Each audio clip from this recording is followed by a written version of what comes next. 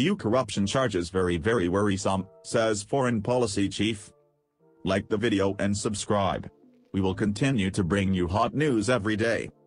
Arrests over alleged corruption at the European Parliament are very worrisome, the EU's Foreign Policy Chief Josep Borrell has said. An Irish Foreign Affairs Minister Simon Coveney said the charges against 4 people were very damaging.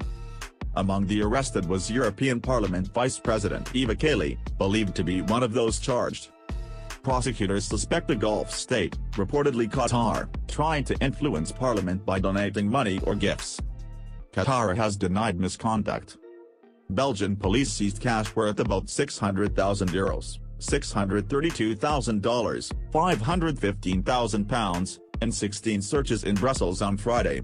Computers and mobile phones were also taken, to examine their contents. 4 people have been charged while 2 have been released, prosecutors said on Sunday. No suspects have been publicly named, but Ms. Kaili is understood to be among those who have been indicted. They are charged with participation in a criminal organization, money laundering and corruption, the Belgian Federal Prosecutor's Office said in a statement. Jaws on the floor. Analysis by Jessica Parker, Brussels correspondent. The details released by Belgian authorities in the last few days left many people's jaws on the floor. 2 MEPs' homes have been searched and €600,000 seized. The Federal Prosecutor's Office didn't miss their words in terms of the allegations either. MEPs I've spoken to say they're shocked by both the scale and blatantcy of the accusations, albeit not by the suggestion a foreign power might try to influence EU policy, or seek to improve their country's reputation through public debates.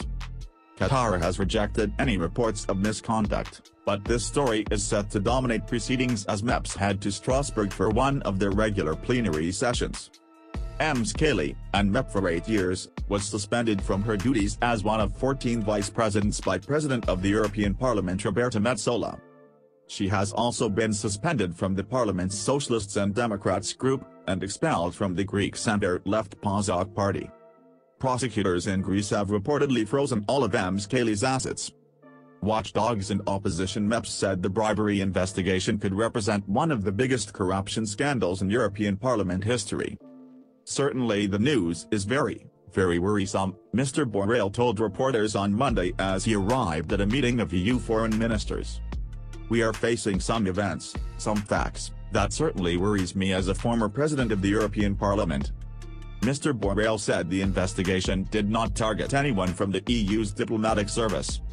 Also speaking before Monday's meeting, Mr. Coveney said the allegations were very damaging, adding that we need to get to the bottom of it. Meanwhile, Terry Reintke, who co-chairs the Green Bloc in Parliament, has called for Ms. Kaili's immediate resignation. We shouldn't even have to remove her from her vice president position, the German MEP said. This should be done by her proactively.